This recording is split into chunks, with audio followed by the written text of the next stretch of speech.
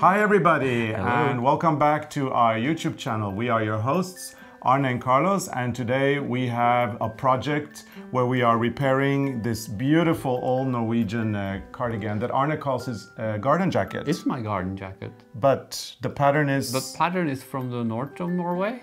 It's called Nordlandskufta. Yeah, so it's called the Nordland jacket. And Nordland is an area in the north of Norway. The Arctic Circle passes through the region, kind of cutting it in half. So parts of it are in the south of the Arctic Circle, and then the other parts are in the north of the Arctic Circle. So you have a little geographic idea of where we are when we are talking about this beautiful cardigan. Yes. And it's been worn out. We got it actually originally at a flea market many years ago. And we made a tutorial on how to repair the broken stitches.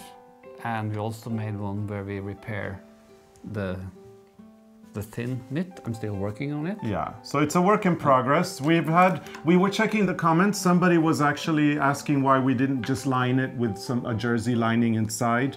But lining knitwear, really strange. Yeah, lining knitwear is not a good idea. And also, it wouldn't have helped because it was worn on the outside as well.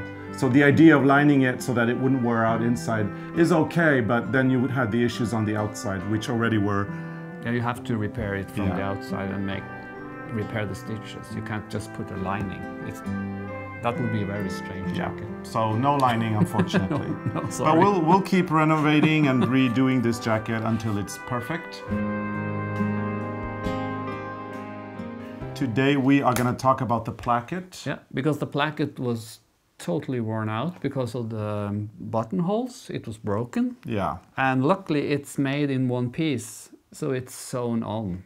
Yeah. That's a good thing with doing the placket as a separate piece, because when it's worn out you can just take it off and put on a new one. And on this one you can see here's the zigzag from the sewing, and we just leave it like this because then it's easy to place it again. We just do it by hand. So we don't use the sewing machine on this one because it's easier to just stitch it on by hand. So and this is, we haven't since we haven't made it, we have some surprises here. So we found that the rib is actually knitted. It seems like it's knitted after. So I placed the 8 stitches, I think it was, the 8 stitches from the placket first on the needle, and then I picked up the 6, I think, or 5, 6, 5. 5 stitches for the, what's it called, facing. Yes. So when we make the placket now, the rib will be with the knit and purl, and then we have a piece that is knit on the outside, and then of course purl on the other side. Perfect. And that is then covering the raw edge. Yeah, and are we going to see a buttonhole as well? That's later. Later on. First we will show you how we do the placket. The placket. But I will show it on my pedagogisk pinner. Yeah, your easy to learn needles. Because this is black, so it's really hard to understand. So I will show you on this one. So this is what I'm doing.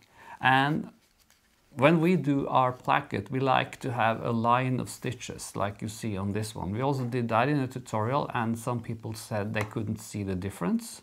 So now we will show you the difference. Oh, cool. So you get a lot of stuff today. Yeah, I'm generous today. So look, this is nice stitches, and we like the nice stitches.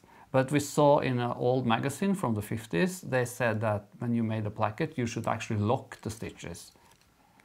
But we prefer to have the open stitch, but you can choose.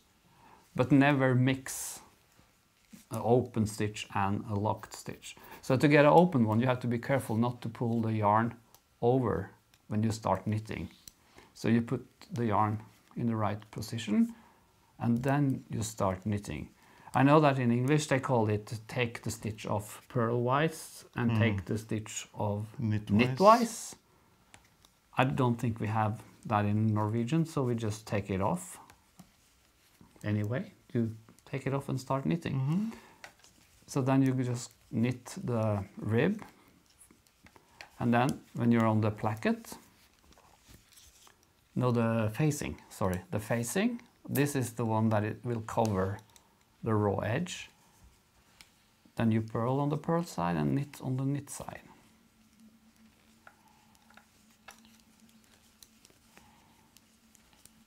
Like this. And then when you turn it again, you have to be careful not to block the stitch if you want open stitches.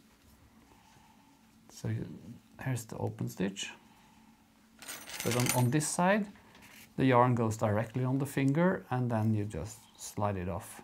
So we never knit the first stitch. You can knit the first stitch if you think the stitches will be too loose. On this thick yarn, it's looser than on a thin yarn. So this looks a little bit, how you call it? Slurvete. Messy. Messy with a thick yarn. But on the thinner yarn, it will look good. Now I will show you what happens if you forget to take the yarn away so you don't block the open stitch. And if you mix those, then it starts to get ugly. So if you just, on this side where you should put the yarn back, if you just take it this way and start knitting, that's when you get a blocked stitch. So let me go over, and then on the way back you will see the difference.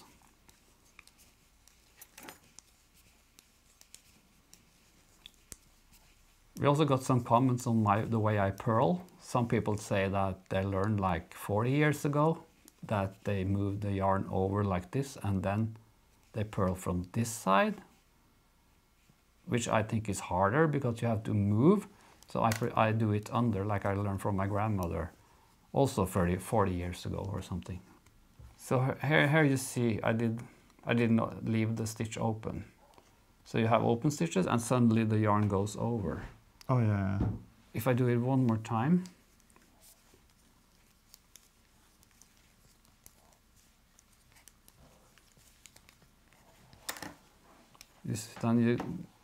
yeah. I hope you can see it now, that these are open and these are locked. And you don't want locked. So you should have one of them, open or locked, but never mix. If I go back and show you how it looks when it mixed, it doesn't look good.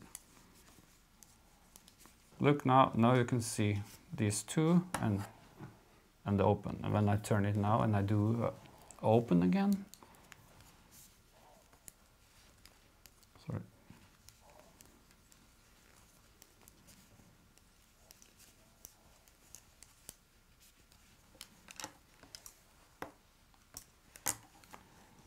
Then you see it looks like a mistake with these two. Definitely.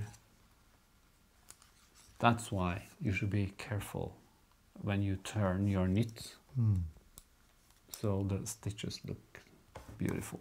Yep. I can show you on the original. It's very dark, so it's probably hard to see, but you see I just put the stitches from the placket. Yeah, so you took away the whole thing, and then all of it, you got the stitches from the bottom rib. Yeah, because this was probably knitted on after. I don't know how they made it, but and then I just put those 8 stitches back on the needle, and then I pick up stitches here to make the placket. No, the placket. And which stitches do you pick up? Do you pick up stitches in the rib? In the rib. Actually, you have to think a straight line from there and over. Oh, okay. So just pick up as many as you think is necessary for the rib. For the placket. For the placket, sorry, yeah. Yeah. No, facing, that's the right word. Yeah.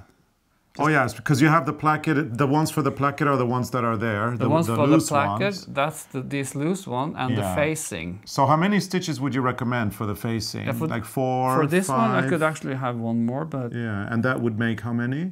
This is 6. 6 stitches. So you'd basically pick up all the stitches that are here where the placket is going to be, and then say 6 stitches in. So it depends on how the jacket was made in the beginning, and it depends on how much you have of the raw edge that you need to cover. Ah, perfect. But for this seems to be enough for this one, and then and then you just start. You just start knitting. I think this jacket has been repaired before also, because there's a different black. Yeah. On the rib and on the what you call it, on the jacket, on the body. On the stockinette, yeah.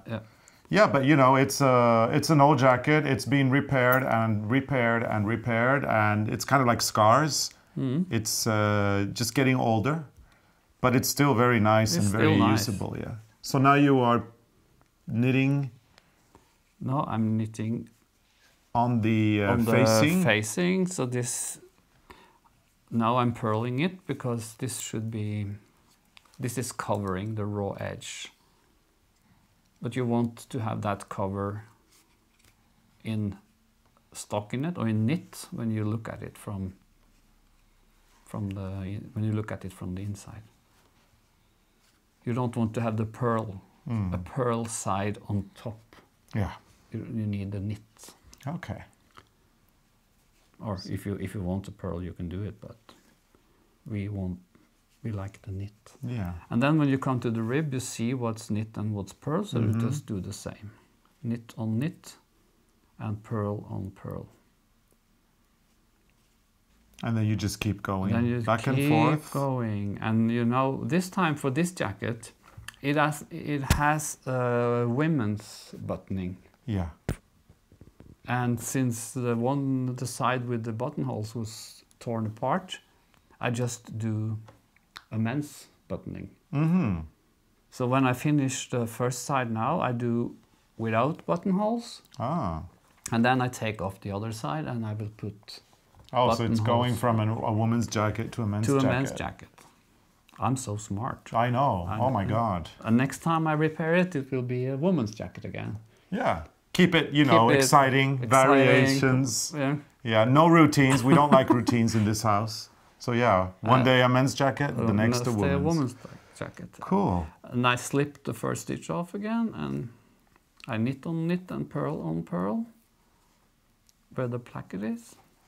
Okay, so you know what I would suggest now, like a cool thing to do, just to do it, is when you finish that round, you do one more, and you do it slowly, so that the ones that need it slowly can see it. How about that? Okay. Yeah, I mean, how about that? Take consideration to everybody. Okay, now I do a slow and then we stop. Okay. Because I don't want to do this on the video. It takes forever. I do it slowly during Christmas. Yeah, slowly. This is going to be done throughout Christmas, and I suppose that at one point we'll be able to post the whole jacket after it's been repaired. In spring. Maybe. When it's time for gardening. But you see, now I'm checking all open stitch, so I have to take the yarn behind the stitch, and then I start purling. So I think in English that was purl-wise. Slip purl-wise, I guess. Or slip as to purl, I guess. I don't know. Yeah, one of those two. We just slip it. So are you doing it slowly now? Wasn't that slowly enough? I think so. And then the placket.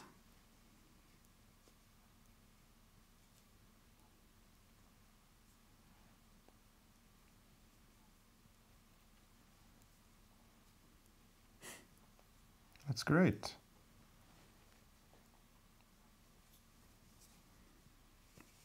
It's hard. Almost, no, it's not. This is the brownish dark, and this is dark. But it doesn't matter. I mean, it's nice that it's visible, that it's been repaired and it's been repaired and repaired over and over again. So it's nice. So let's keep it that way. So that's it. That's it for just keep on knitting for this time. If you have any suggestions of things that you'd like to see in terms of repairing the jacket, remember there's a comment field there below there, and you can just put a little comment there. What would you like to see? What would you like us to do? Do you want us to repair another part? Is there something that is not clear? You know, just let us know. I'm not repairing this rib because this is fine. Yeah, okay, we're not repairing the neck. But any other comment or any other question or any other thing that you might want to see, please feel free to comment. And yeah, this is it for now. We're going to be back again with this jacket at some point. We still have loads of things to do. The plackets are going to have to go and they're going to have to be re-knitted. We've also got the cuffs. And the buttonhole. And the buttonholes. So there's plenty to do. So just stay tuned and we'll be back. We'll be back. Okay, see you next time. Bye. Bye.